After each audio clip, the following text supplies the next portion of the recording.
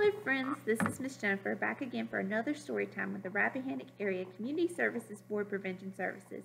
Today we're going to read The World Made a Rainbow.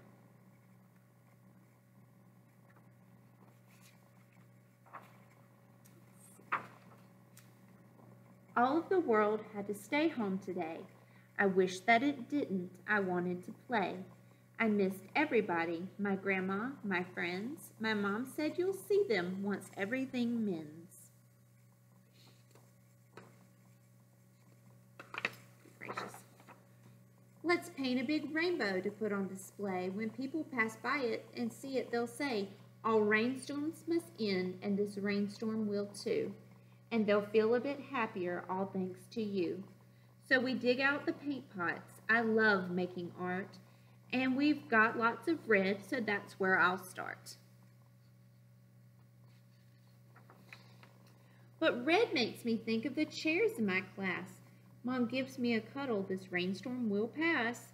I can't reach the orange, but Mom has to work. And Dad's with my brother who's going berserk. I'll paint with the yellow, it's bright like the sun. I'll spread it around with the red, this is fun. I've made my own orange, but I can't make green. I'd need blue for that, but the blue paint's wiped clean. I start to feel lonely, I start to feel sad. Then, how about odd bits of cardboard, says Dad. He cuts and I stick, and my brother helps too. We have to mix flour and water for glue. It looks really good like the ocean, says Mom. And all of the adventures that will still go on. 2 beaches, the city, the forest, the park. The light couldn't shine if it was never new dark. And rainbows can't color the world without rain. So we get back to work on my rainbow again.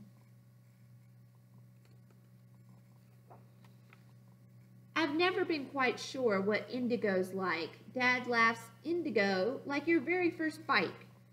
And they dig out a memory box I've never seen, packed with mementos from places we've been. I shout indigo as I spot my mom's jeans. Well, I can't cut them, so we use magazines. Then Dad takes a picture for Graham, and I say, memories are good, we'll make more every day. My rainbow looks great. There's just Violet to go. Violet, the loveliest person I know. Violet's my best friend. I miss her so much. Mom fetches her laptop. Let's put you in touch. And would you believe it, Violet feels just like me. And she's making a rainbow for people to see. A lot of us are having to stay in touch using laptops and screens, and that's okay. We walk to see hers, and she walks to see mine. We wave to each other, and really it's fine. They have to stay behind windows and doors to keep everybody safe. Not perfect, but neither's my rainbow. So what? I'm perfectly happy with all that I've got. Violet, my parents, my brother, my friends. And we'll still have each other when this rainstorm ends. The end. I know that everything is a little different right now, and it's still a little crazy and chaotic and hard.